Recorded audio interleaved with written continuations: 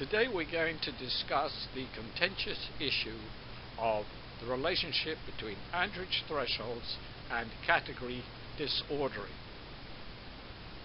We're going to do this with just a very simple data set, 2 items, and in this data set there are 3 persons, the high performer, the middle performer and the low performer.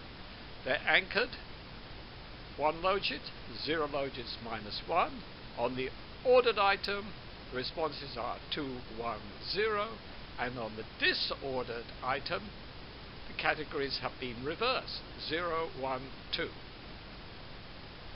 So we will expect that when we run this very simple Winsteps control file, this is all you need in Winsteps or Ministep to do this experiment.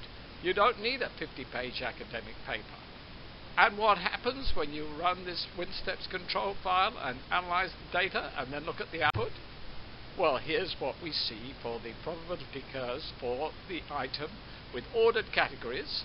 It has ordered Andrich thresholds. Yes, exactly what we expect. Those are the probability curves for 0, 1 and 2 that we're looking at. And now, let's see what happens with the item with the disordered categories.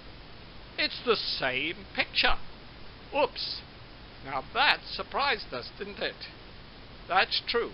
That's because estimation takes place based on the count of observations in each category, not based on who made those observations.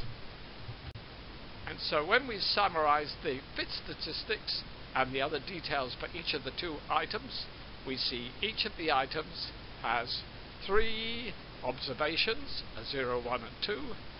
The observed average is what we expected it to be because of the 3 people we chose, and the big differences are the fit statistics and the fact that the observed averages are disordered.